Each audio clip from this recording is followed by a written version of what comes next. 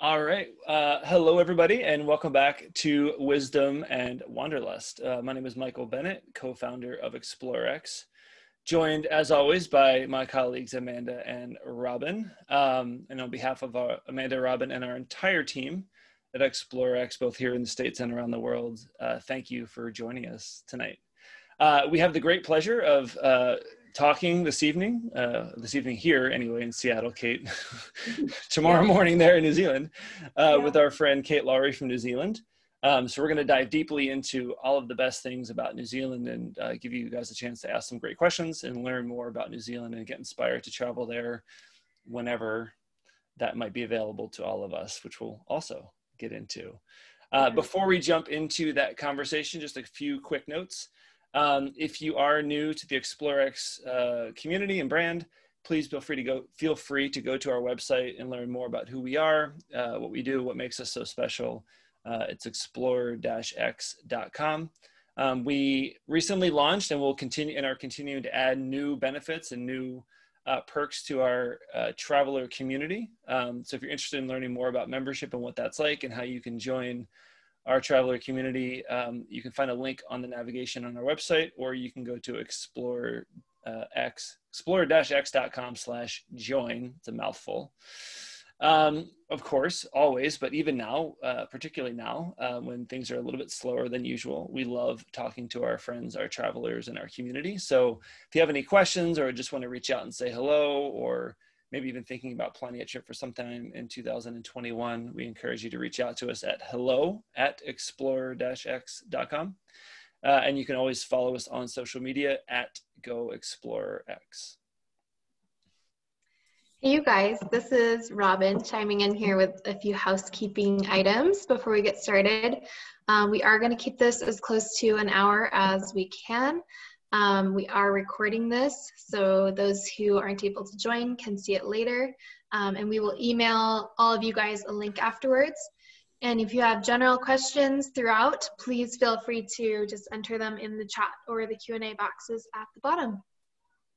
Cool, thanks, Robin. And just a quick note, we were talking beforehand about whether we thought there was going to be much attendance for tonight because of what's going on here in the election, but it's great to see that we have a lot of folks that have signed on live. So just a quick welcome to everybody.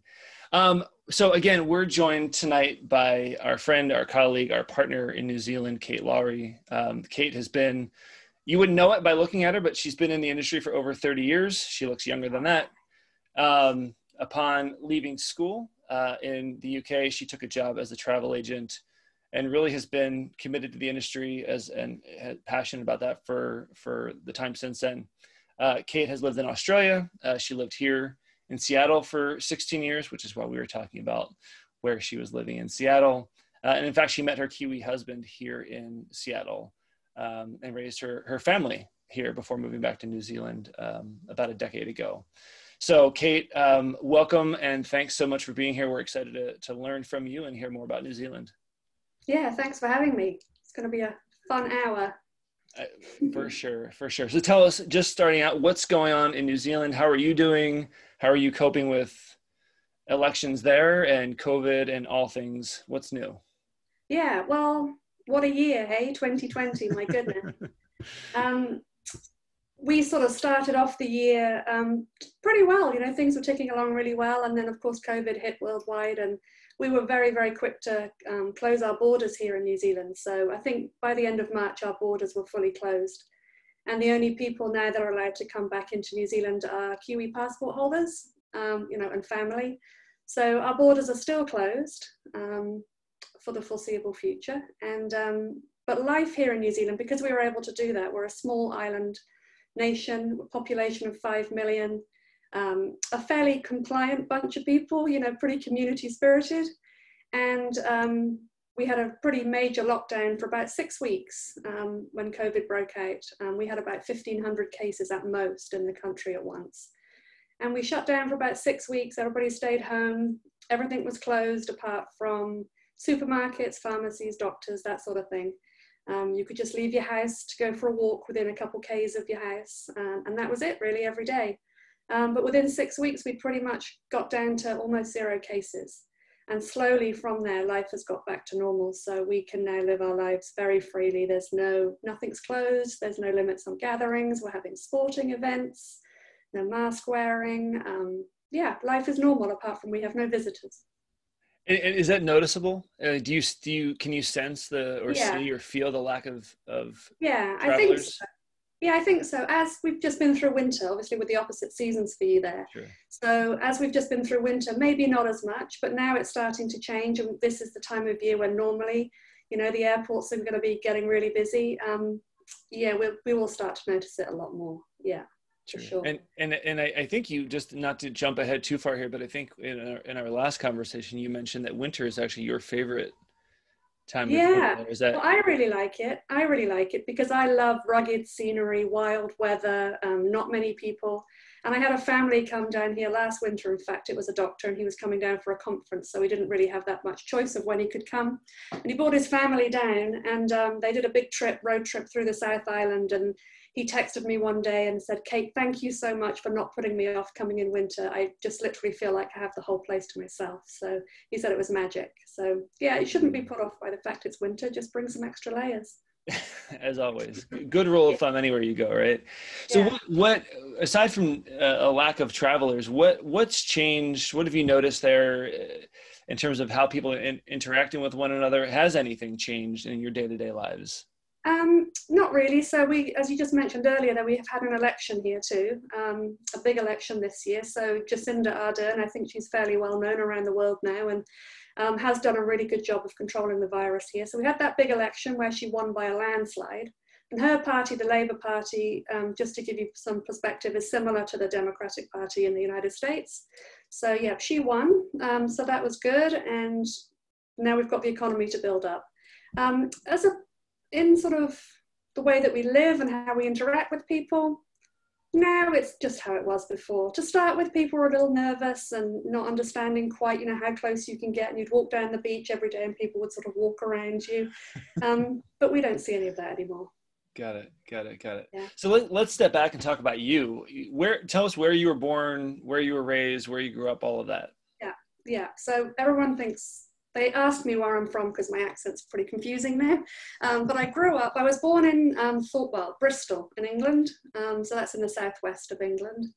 I lived there through my school years. And then when I left school, my mum was like, right, you're leaving school, you're not going to university, you better get a job. And we just booked a trip to Australia the previous year, a family trip through a company called Austravel in the United Kingdom. It was a fairly big company then. And she said, they're advertising for a ticketing person. You need to go and apply for that. So I did. Anyway, got the job with Austravel 32 years ago now. I was 18, I think it was. Yeah, 31 years, however long it was. And I was with them for 10 years. Luckily, I got to travel a lot through my work because I went through different roles. And then I went and had a year or so in Australia. We used to charter flights down to Australia, and I worked at the airport in Sydney, welcoming all the flights and then booking all people's tours and things. That was fun. Then we opened offices up in the States, and that's when I came to Seattle and opened up the Seattle office. Ended up working for another company in Seattle for a while, met my husband, had my kids, and here I am now in New Zealand, for 10 years. Where are you in New Zealand? I don't think we talked about that. No, so North Island. Okay. About 2.5 hours south of Auckland. Most people can sort of figure out where Auckland is. 2.5 hours south and out on the coast. And the town is called Tauranga, and the little suburb is called Mount Maunganui. Get used to some funny pronunciations. Yeah, right. Yeah, no doubt. So let's circle back. That trip to Australia that you took with your family, was that your first time abroad, or had you been traveling before? No. So we were sort of, growing up, we were more campers. Sort of growing up in Europe, we would put the caravan on the back of the car and go off every summer, take the month of August and just go to the south of France or anywhere and just sort of camp for a month. So that was sort of our style of travel. But we were all really free to do as we wanted, and that sort of just sparked the interest in sort of going to different countries and things like that. And then as I grew a sort of teenager and things like that, and sort of into my late teens, it's really cheap from England to go on package deals, to Spain and Italy and all that sort of thing when you're young. So I did a lot of that with friends. And then, of course, enjoyed my work at the travel agency, and then was able to just travel all the time through work. And yeah, that was when I really got the bug. And then going from just traveling though to moving to different countries, that's another sort of ball game altogether. But that, sure. Yeah, I think once you've got the bug and you're not worried and you're fairly independent, you can do it. What have you learned about the world in your 30 years of working in the travel industry? It's small. I feel like it's small. Like I could go to, 24 hours from now, if I was allowed to go to England, I could be there sat down and next to the fire with my mum and dad, So yeah, it's a small world. I think people, oh my gosh, such a long flight to get to New Zealand, but it's really not. You get on the plane and you wake up and you're here, so that's what I think. It's a small place. Yeah. Have a small little bottle of New Zealand wine on the plane. It makes it help a lot faster, right? Yeah. What do you love? What do you love most about what you do? Talking to different people all the time, and I've been doing this for so long, and I still love just talking to people about their travels. And you get the letter from them when they get back and just say, oh my goodness, that was the best trip ever. I still get a buzz from receiving those great letters. It's just such a personal thing, travel, and to be able to enable these dreams for people, and put these bucket list trips together to these far and away places, that it's just, it's an honor. I love it. I don't ever get sick of it. Lots of people say, my gosh, 30 years. I'm like, yep, I still love it. What would you change about the industry, if anything? Oh, that's a good question. These are hard-hitting questions here. They're just like flying. So. Whoa, I know. What would I change? I don't know. There's many layers to the industry that I don't think people, as a traveler, I don't necessarily think you understand. Sure. So, a traveler will be talking to yourself, who will then be talking to me, and then I'll be talking to the hotels. And so I think I would change many of the online booking systems and make them go away. So that they could really get the expertise that people needed when they're planning a trip like this. They're great for a weekend away somewhere if you want to go to New York for a weekend, sure. But on big, long trips, I'd like to see people definitely come to a specialist like yourselves who can get the good information firsthand.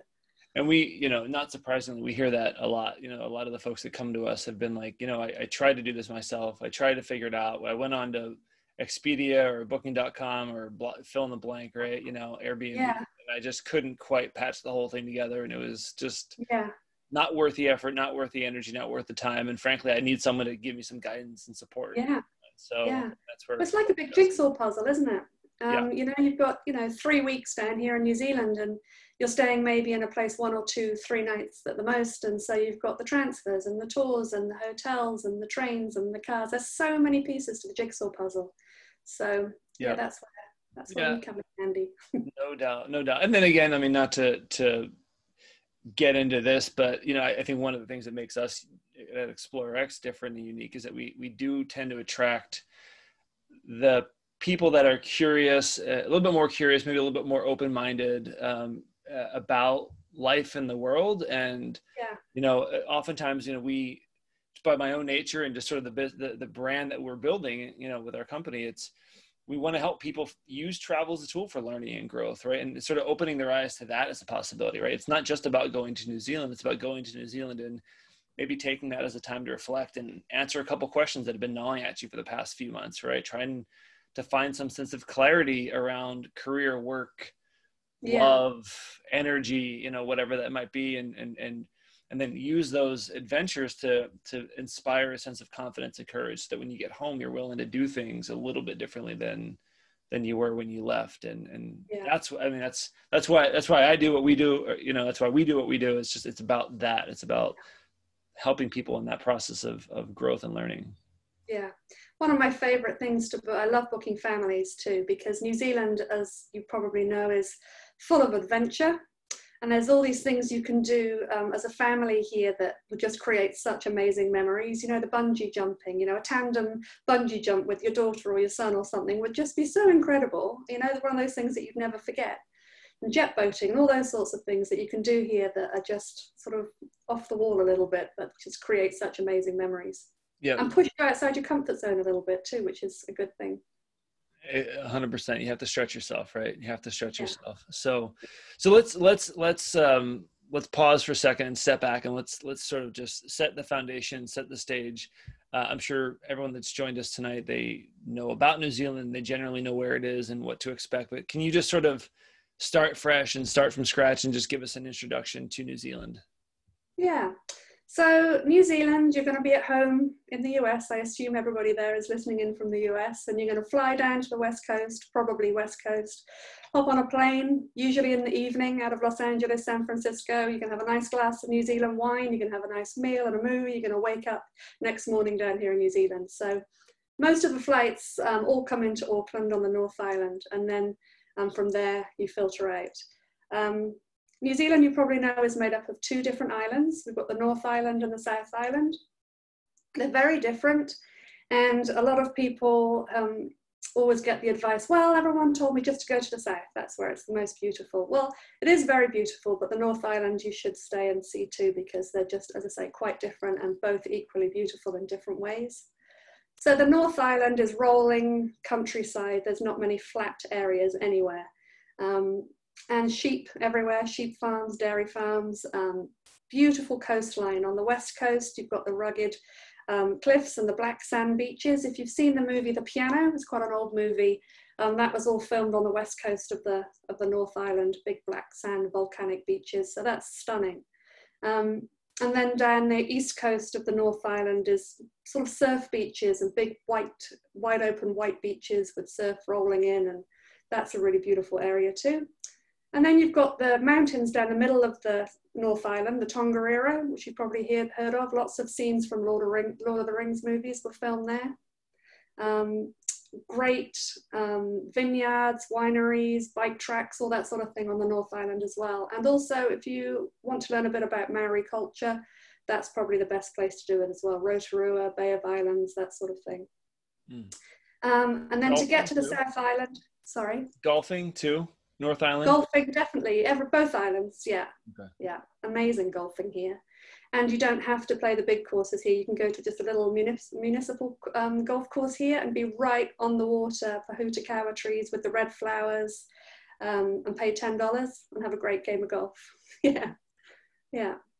And then South Island, you know, all those quintessential things you think of with New Zealand. Great big mountains dropping into the ocean, beautiful rivers and fjords. Much fewer people, so pretty unpopulated. You'll definitely see more sheep than people on the South Island. And then, you know, some of the famous areas like Queenstown, which are the capital of adventure here in New Zealand. So that's where you'll do your bungee jumping, jet boating, beautiful vineyards around on the South Island too. So sort of, if you like red, that's around the Queenstown area, or the Pinot Noir. If you like white, that's at the top of the South Island in the Marlborough region for Sauvignon Blancs.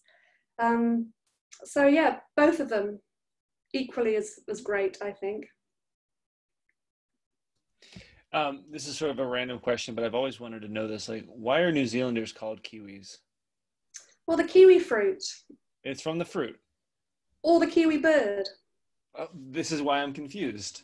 Well, you know what? Now you've said that, I might be a little bit confused about that too. I suppose it's probably the kiwi bird. I mean, that's our national bird, the flightless kiwi. So it's probably our bird. Okay. Maybe the kiwi fruit was named after the bird. You know, I'll have to find out and let you know. Again, hard-hitting questions here. Hard-hitting questions on Wisdom and Wanderlust. Yeah. Well, I mean, they both sound. Amanda, you've spent some time in New Zealand. Not to put you on the spot, but do you want to maybe take a minute to share some of your experiences? Sure. I was working for a travel company in Auckland, and spent most of my time on the North Island. But like my background here is Waiheke Island, which is a wine island off the coast of Auckland. Beautiful beaches. I loved the North Island. I did get down to the South Island as well, which is beautiful.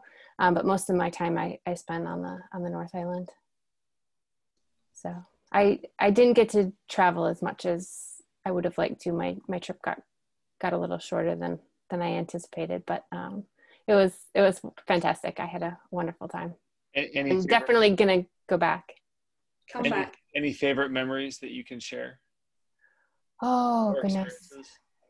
Um, all the different beaches were fantastic. I'm not really a beach person. I'm more of a hiker, mountain person.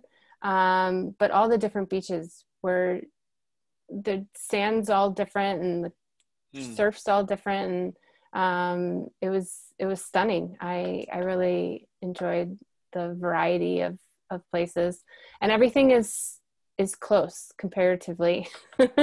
Like you can get from Auckland to a beach for a day trip, and then you can go down to Rotorua and go to, or Hobbiton, and see where the film's set, and everything's, for us, close. For New Zealanders, it all seems a bit farther, but we would, without question, do day trips to a lot of places that they would maybe take a long weekend to.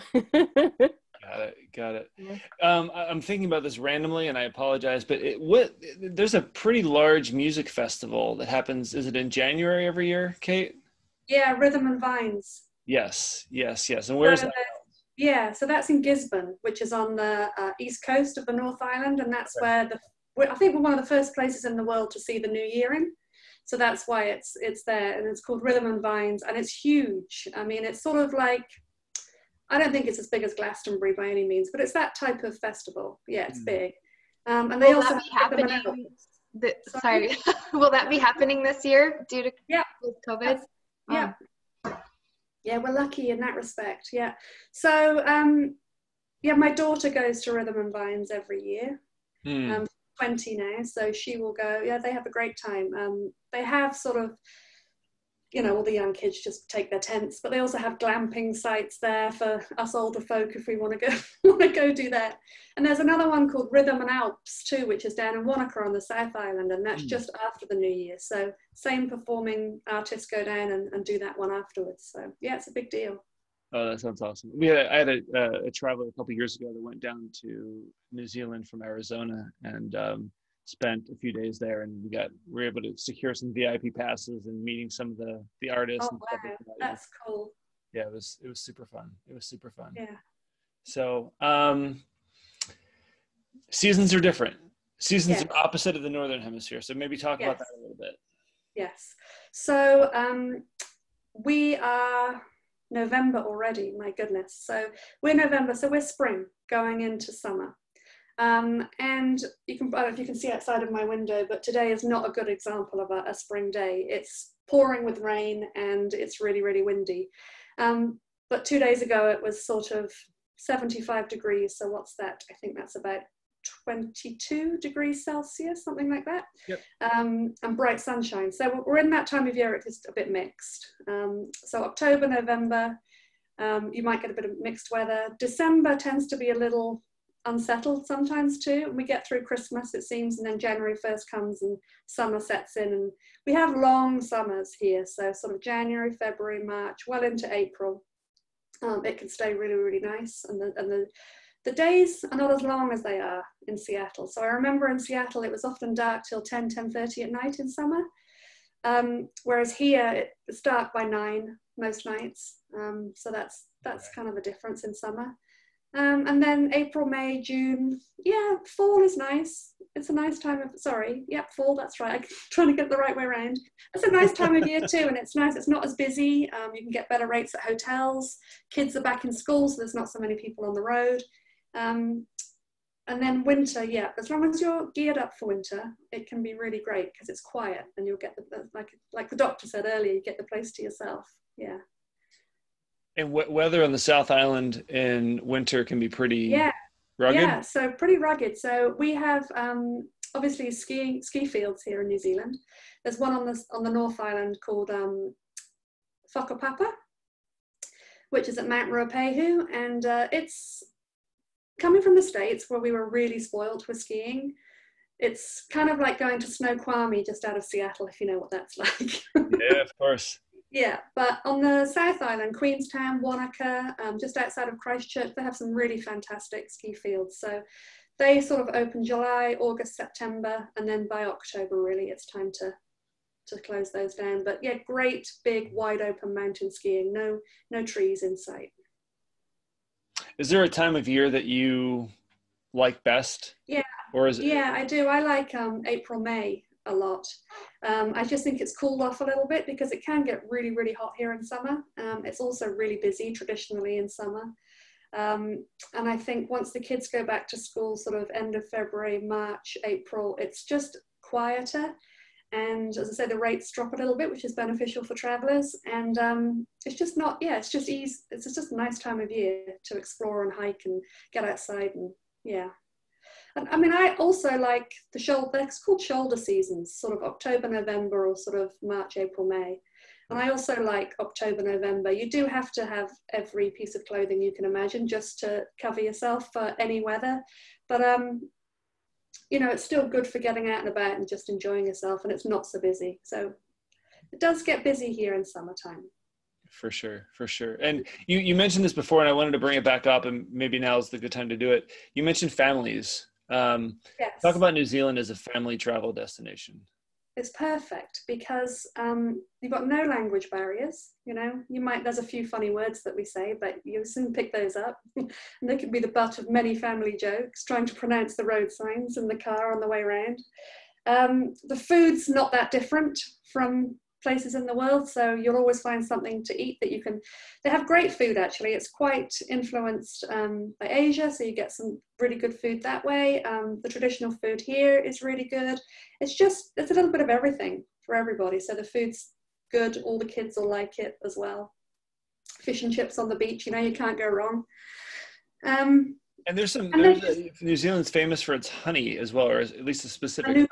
Yeah, Manuka honey. So it's just got really good medicinal properties, I guess. Mm-hmm. And it's quite expensive. Like a kilo of Manuka honey can go anything up to about $100, just depending on how much Manuka and what the grade and quality of it is in the honey. But yeah, a lot of people drink it in their tea, and they even put it straight, like if you've got a wound, they'll put Manuka honey straight on the wound, or a cut, and it will heal it. And there's opportunities for people to go and sort of check out. Yeah. Facility. Yeah, definitely. And you can purchase it at places, and you can also, there's a place here just not too far from where I live in Tauranga that you can go to a bee factory, and I don't know if you call it a bee factory, but you can go and see how all the honey is made. Can you put on like the outfit and the beekeeper outfit? You can? Yeah, you can. That's amazing. Beekeeper for a day. I love it. There's a woman, I used to work for a company, a travel company based in Houston, and we shared an office space with a woman who was a Kiwi, and she would import New Zealand products, including the Manuka honey. And so she had this whole storage area of like all kinds of really amazing products, and we get to sample them. It was quite fun. Can you remember what else she had? Was there any sort of Tim Tam biscuits, or like what? Cookies, I should say, not biscuits. Yeah, I mean, there was all kinds of things. I was mostly drawn to the honey, for the most part. And then you'd have a couple good bottles of wine, like real good bottles of wine here and there, and to be a nice little happy hour at the end of the day, once a week or something like that. So, but other crafts and other products too. So I'll have to send a link. It's been a couple of years. I'm not even sure she's still in business, but if she is, I'll find a link and we'll send it out in the email afterwards. And if anybody's interested, they can talk to her. Sarah was her name.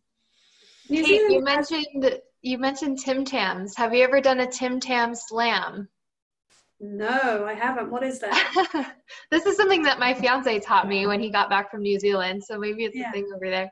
Maybe Amanda knows about this, but you bite off both ends of a Tim Tam and you have to suck a hot chocolate through it and eat the cookie before it melts without your hands. Yeah, that is the kind of crazy thing that a New Zealander might do, but no, I haven't. Maybe I will now. I'll try it. Sounds like very wholesome fun. I'm thinking it was some kind of like cocktail that you were gonna like drink. Yeah. No, it's very wholesome. More like a sugar high situation. Yeah. But getting back to families, as I mentioned earlier, there's just loads of activities that you can do together as a family that everybody will enjoy. Like the jet boating and the rafting and the mountain biking and the hiking and there's a really great choice of accommodations here too. Sort of boutique properties that have sort of 2 bedrooms or like a 2-bedroom suite or something like that, so they can all be together. Yet mum and dad have got their own space and the kids have got their own space, and it's just such an easy place to self-drive too. You can just rent one of the bigger cars and off you go. Yeah, it's good. It's really good. perfect family destination. All right, so lots of questions, lots of great information there. Tell us about the situation now as it pertains to travel restrictions. What's going on now? Can people visit, or when do you expect folks in the States to be able to potentially visit? Yeah, so this is I wish I had a crystal ball, Michael. Yeah. Don't we all?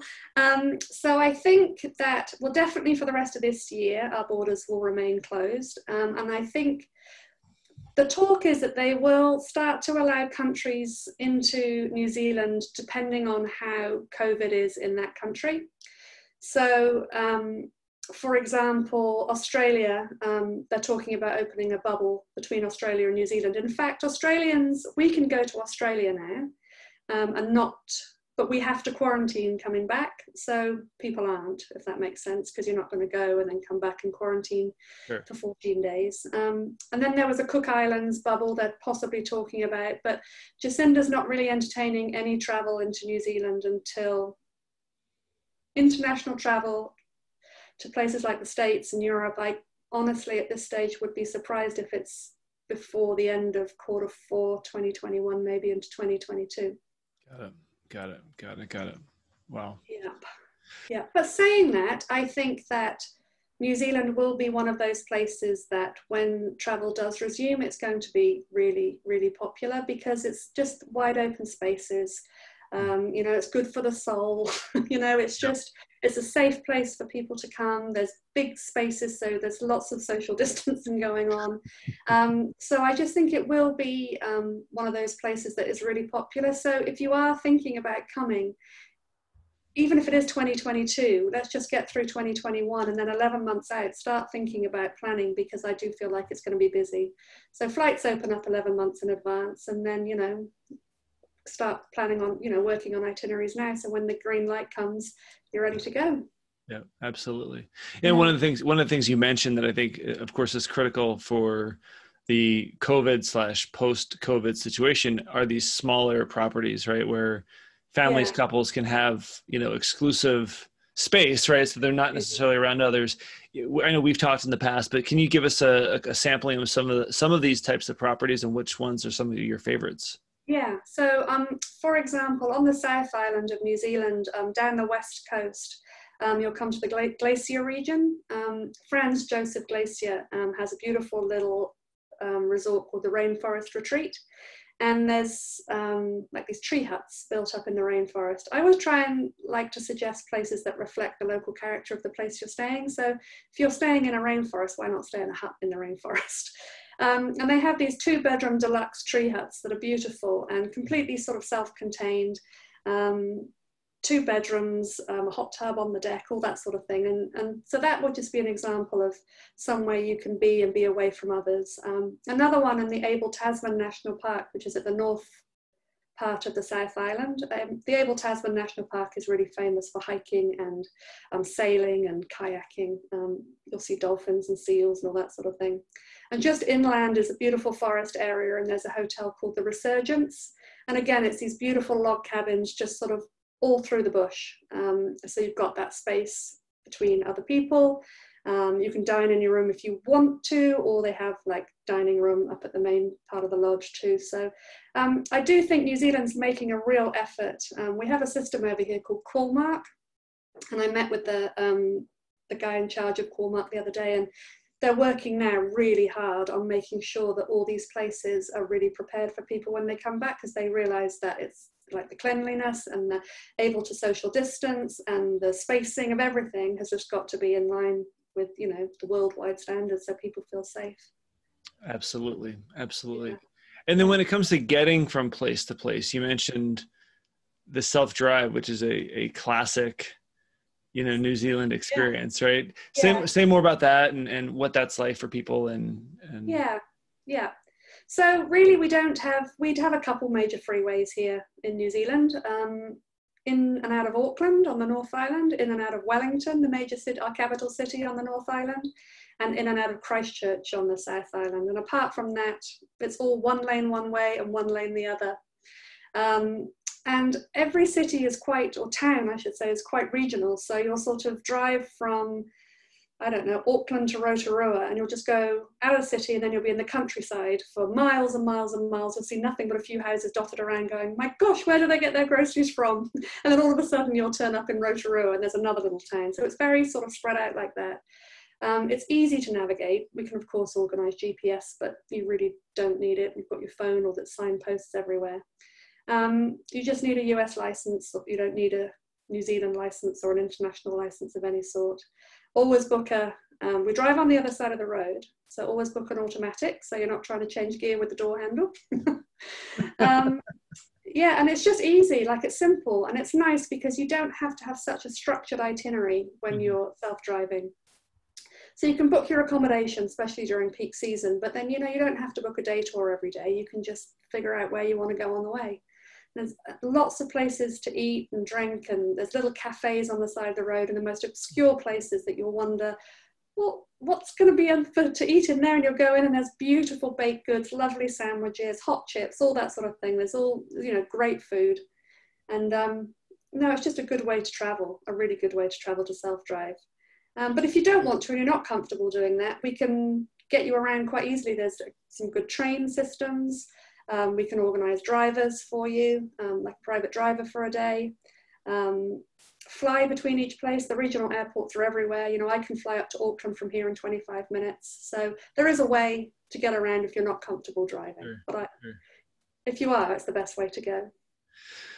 Yeah, you know, it's something that I've only started in the last 5 years or so in terms of the self-drive, and you know, what a game changer. You know, it's. Yeah, internationally, of course, here in the States, there's road trips and all those things. But usually when I travel, it's flights and trains and that kind of stuff. But, you know, Portugal, Iceland, and a few others over the past couple of years have just, it opens up so much to you. And really the spontaneity of travel, right? Like, and I've done in the past where I've had a driver or we've been on a train and I'm like, wow, I wish we could stop there and do this thing. And yet, and some of my favorite travel memories in my life have happened from stopping in this little tiny village that, you know, I just wanted a coffee and popped in and met this awesome husband and wife, and they sat down and made a, you know, lunch for, I mean, all of those, you know, the spontaneity of it all is really what is so special. And that's not only available to you, but even more available to you when you're able to self-drive. Yeah.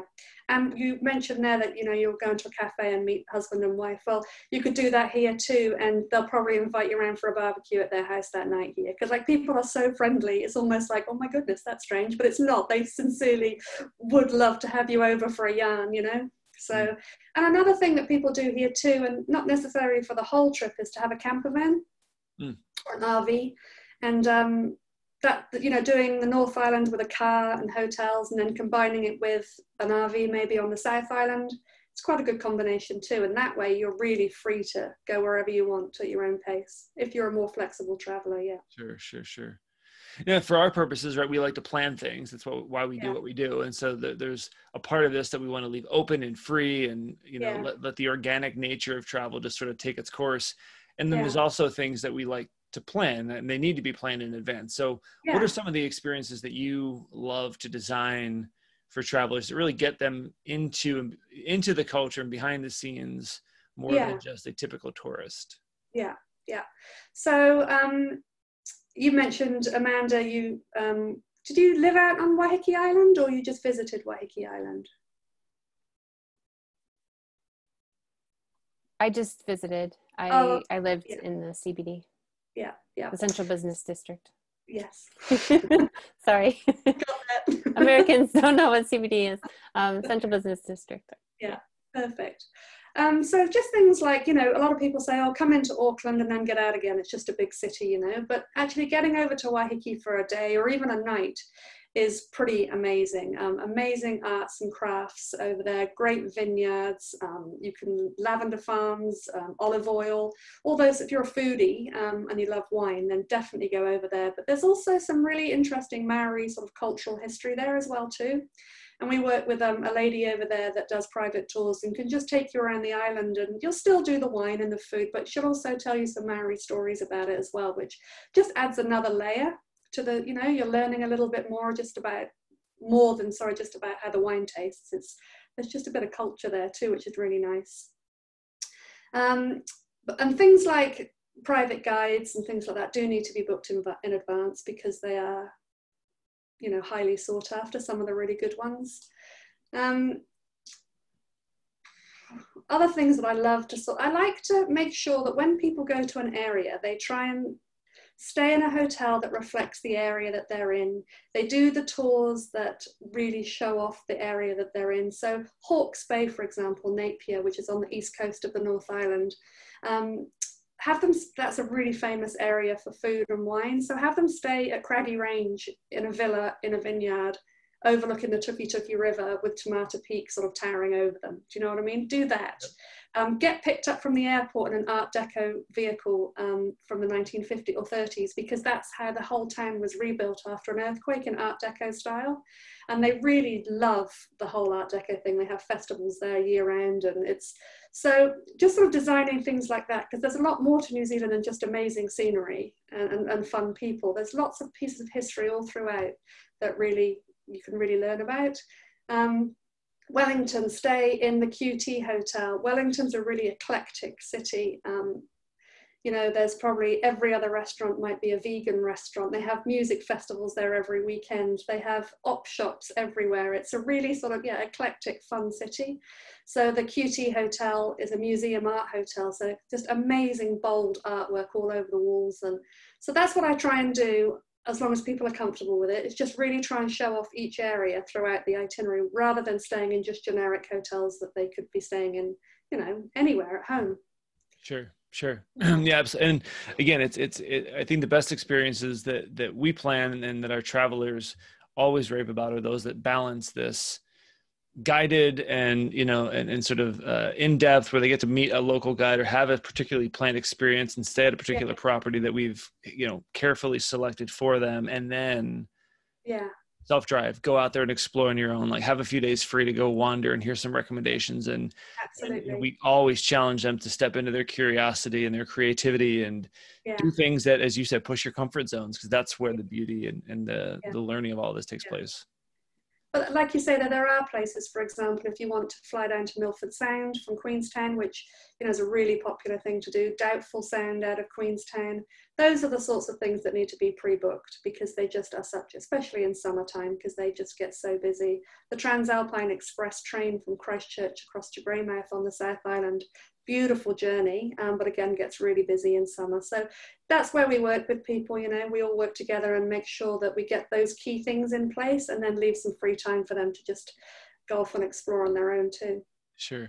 What is your, I mean, a comment and then a question. What we've heard from our traveler community over the past few months is that as this work from home lifestyle becomes more prevalent and potentially permanent, you know, that they're willing to, as they look forward to traveling at some point in 2021, some are actually even traveling now, you know, Mexico and other places like that, Croatia.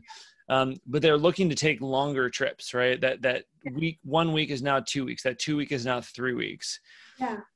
One, are you hearing and seeing, I guess since people aren't traveling down there now, but I guess, are you hearing the same things, number one? And two, if you were to design an extended, let's say, I say extended, but maybe for Europeans, it's not that extended, but like a 3 week trip, like what are some of the things, like what's the route? What would you do?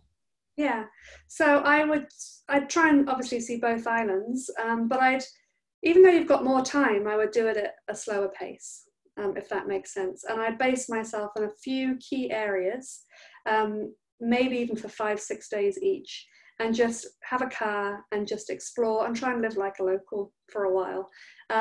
So I would probably choose somewhere like the Bay of Islands on the North Island.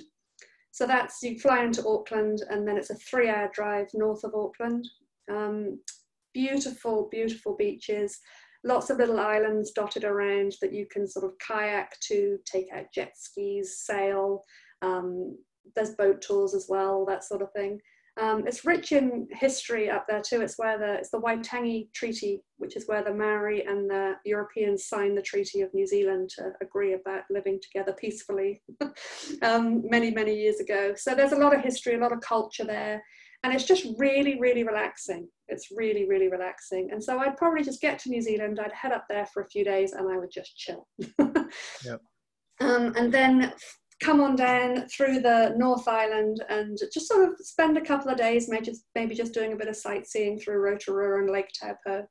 And then I'd head over to Napier and Hawke's Bay, and then I'd probably get myself a little place on a vineyard for a few days. And I would, still with my car, I'd just enjoy going to local farmers markets. I'd do an Art Deco tour of the town. I'd head out to Cape Kidnappers and have a game of golf. I would go and see the gannet colony. There's just so much to do in that area. If you like fly fishing, you can do that on the river. So I'd spend some time there, and then I'd probably drive on down to Wellington, just have a look at the capital city for a while, do Te Papa Museum, and then I'd cross over to the South Island, and I'd probably base myself in the Abel Tasman National Park for 4 or 5 days. From there, you can tramp, beautiful hiking. I would kayak, seals and dolphins and penguins, and you name it, you'll see it. Great wineries, great food markets, really eclectic place, Nelson. Have you heard of Pick's Peanut Butter? I don't know that I have. Oh, I don't know if it had got famous over there. It's very, very famous here, Pick's Peanut Butter, and that all started in Nelson. They have this quirky little factory there showing you how it's all made and all the story behind it. Everything in New Zealand's a bit quirky. You'll learn that. It's quaint. People think it's cute, but it's, you know. So I do that, and then I probably just head down to Queenstown for the rest of my time. And from there, there's beautiful world-class wineries. You can get down to Milford Sound. You can go jet boating, you can go rafting, or you can just literally have a beautiful little home on the edge of the lake with a good book and just chill there too. So those would be my areas. It sounds lovely and wonderful, and I cannot wait to do it. When are you coming? Well, I can't. I mean, geez, talk to Jacinda. I mean, geez, come on. I know. I'll see what I can do. If only I had the power. No, that sounds amazing, and we've had a few questions from folks here in the chat about sending some of the examples of some of the properties and some of the experiences that you're talking about. So we'll be able to follow up with people afterwards. That'd be well. great. I got 2 more questions for you before we wrap here. One, you mentioned at the beginning that, you know, one of the most important parts of this work for you is hearing the stories from your travelers that I love it. how that's impacted them. Is there an experience that you'd be willing to share with us that one of the travelers had that has really impacted you? Oh gosh, we're digging deep here, aren't we? I know, hard hitting, like I said. I think, do you know what? I've had quite a few couples come down here and end up proposing down here, which is always really sweet. I just think over 30 years, I've had so many travelers, and they all, you know, have had such an amazing time here. Like you never get complaints from people coming to New Zealand. We're so lucky in that respect. Were there any unplanned proposals? Like someone that was so blown away and inspired by it that they were just. Yeah, there was when I first got here, and I was working for a different company at the time, and yes, there was down in Queenstown, and they just last minute arranged for a proposal. They were staying at Azor Lodge, which is on the hill overlooking Lake Wakatipu in Queenstown. It's beautiful, and they did actually, all of a sudden decide that they were going to do it anyway, but they just had to do it then. For sure. So the hotel called me and told me that. When people are traveling, I don't know about you, but I always, you know, you get a text from a traveler or an email from a traveler while they're traveling, you're like, you know, just for a quick second, you're like, oh, I hope everything's okay. And then you get text like from the doctor saying, oh my God, this place is amazing. I feel like I've got it all to myself. Thank you so much. It's just little things like that all the time that you get that you're just really thankful for. Absolutely. Absolutely. All right. I have one more question, and then I'm going to turn it back over to Robin for some rapid fire. And we've had some questions come in from the audience as well. Okay. I'll ask this in 2 different ways, and you can respond either way. Okay. Part 1 or version 1 is what wisdom or advice would you want to share with our listeners and our traveler community? Yeah. The other way to think about that is if you could have a conversation with your 18-year-old self after these 30 some odd years of experience in life, what would you tell yourself? What would you recommend? Well, so always take longer than you think you need, because however much time you book off work, or you'll always wish you'd stayed longer. But in saying that, don't try and pack in too much. Like, you don't need to see every town in New Zealand to have an amazing time. And if you've only got 10 days and 2 weeks, don't move every single day to a new place, because you just waste so much time traveling. Even though the scenery is beautiful, you're not there really immersing yourself in it and really enjoying it. So don't get carried away in trying to see too much. Take a bit of extra time in each place. If you think you want to stay 1 night, stay 2. If you think you want to stay 2 nights, stay 3. Because you might just meet somebody that changes your life. You might just discover something that you didn't know about yourself, or you might find your new favorite ice cream or your new favorite wine or something. You don't know. So just always just take a little bit of extra time in each place. Definitely. I'd say to my son all the time, he's like, oh, I said, try this out, what I've made for dinner. He's like, oh, no, I'm not eating that. I said, imagine if you'd never tried ice cream, you wouldn't know you liked it. You got to try. Fair enough. Now I'm going to cheat, and I'm going to ask you that second question anyway. So you can go back. You've got 30 seconds to speak to your 18-year-old self. Yes. What wisdom and advice are you giving your 18-year-old self? Well, I don't know if this applies to us all now, but I wish I'd taken an actual year out and just traveled the world with a backpack. I never did that. I've always traveled through work and with family, and I mean, I've been really blessed. I've done a lot of amazing things in my life.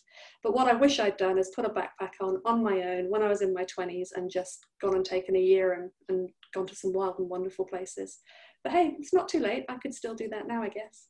Yeah, we're developing these adult study abroad programs where even if you can't spend a year, you can at least spend a month someplace. Yeah. So that's what I would do. Awesome. Thank you, Kate. Appreciate that. Robin, do you have some rapid fire for us? Yeah, there is one more question from the audience that I wanted to ask real quick first. So let's see, they're wondering if there's any changes in tourism regulations after the volcanic eruption on White Island last December. Gosh, that was terrible. So where I live, I can see White Island from my bedroom window. And I remember that happening, and it was, gosh, it was awful. You cannot go on White Island anymore. There are boat trips that go out to the island and go around the island and then come back in, but you cannot set foot on there. And I think that's obviously, I think, definitely a good thing. And I can't foresee that changing in the near future. And I think they are looking at the alert levels a little more closely too. They have certain alert levels as to what the volcano is doing and whether it's safe to go on the island. And I think it was at alert level 2, and it goes all the way up to 4. So they thought they were safe going out there, but you know, Mother Nature is very unpredictable. So yeah, nobody's allowed on there at the moment. That's probably not changing for a while. And I think they're definitely looking at those alert levels to make sure if they ever do allow people back on the island, it's safe to do so. Yeah, absolutely. Awesome. Okay, well now I will get into some rapid fire. So this is just a few questions to get the first thing that comes to mind for you. So first off, we touched on food in New Zealand a little bit. Do you have a favorite New Zealand meal? A favorite, yes, fish and chips. Okay. Fresh fish off the boat, straight, yeah, fish and chips. It's a really popular thing here. Nice. That sounds great. I'm getting hungry. Are you currently reading any books right now? And if so, what are you reading? Do you know what I'm reading? Do you really want to know what I'm reading? So I'm reading Chelsea Winter's new cookbook, which is a completely vegan cookbook. I'm reading that. I did go vegan for a while and then I didn't. And so now I'm trying to get back there again. And I'm also reading, you've probably heard of it, Jay Shetty's Think Like a Monk.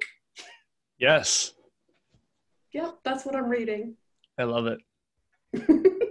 Awesome. What's one essential item you always bring with you when you're traveling? A credit card. That is essential. With a high limit. Yeah. Yeah. And last but not least, if you were to summarize New Zealand in one word or a short phrase, what would that be? Idyllic. It's just easy. It's an easy, beautiful country. Like, it's easy to get around. This is not one word, but it's just, there's nothing really to not like about it. There really isn't. It's safe, it's fun, it's adventurous, it's beautiful. Yeah, I'm lucky. You are, and if we're all lucky, we'll get a chance to come down there sooner rather than later. So, yeah. Kate, we gotta wrap here, but thank you so very much for sharing your wisdom and really stoking that sense of wanderlust that we all share. So, thank you. That's okay. It's a pleasure. Thank you for having me. Yeah, you're very, very welcome. A quick note: we did have a couple questions here about how people can reach you. So, the best way to do that, honestly, is to reach out to us at hello@explorer-x.com, and then we can facilitate that conversation with Kate. So Roy, we got your question and we're happy to do that. Also, some people were interested in getting maybe a sketch of that 3-week itinerary that you sort of walked us through, because it was just intriguing. So if there's a way to just kind of bullet some of those ideas out, then we can share that with people. And of course, with the understanding that all of this is going to be customized. If someone were to travel to New Zealand, we would plan something very, very specific to them, interest, budget, etc. But absolutely, I think what you were sharing struck a chord. So if you can share that with us at some point in the next few days, and we can get that out to our listeners. Yeah. Again, questions for Kate, hello@explorer-x.com or kate@explorer-x.com. Next week, we have our friend Brian from Todos Santos down in Baja California Sur, and that'll be at 9 a.m. Pacific next Wednesday. Again, please feel free to follow us on social media at GoExplorerX. Check out our membership program at explorerx.com/join. And we look forward to seeing you next week. Thanks, Robin. Thanks, Amanda. And thanks, Kate. Thanks, everyone. Thank you. Thank you. Bye. Bye-bye. Bye.